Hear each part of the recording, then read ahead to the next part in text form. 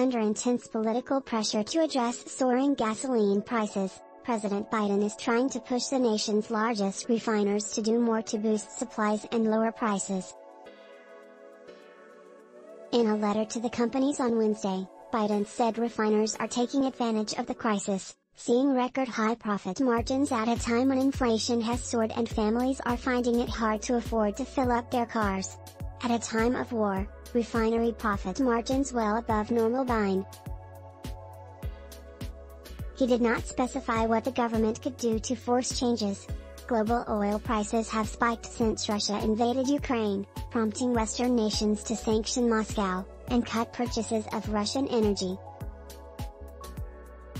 During the pandemic, when energy consumption dropped precipitously, companies took some of their capacity to refine oil into gasoline offline.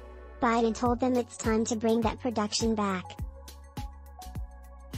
Biden said he directed his energy secretary to convene an emergency meeting with oil companies in coming days. I request that you provide the secretary with an explanation of any reduction in your refining capacity since 2020 and any concrete ideas that would address the immediate inventory, price, and refining capacity issues in the coming months, including transportation measures to get refined product T. Biden has made fighting inflation his top priority.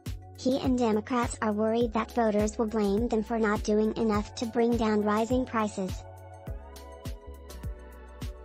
In recent weeks, Biden has been increasing pressure on oil companies. Last week, in a speech about inflation that he gave at the Port of Los Angeles, he targeted Exxon Mobil. "Exxon made more money than God this year," Biden said.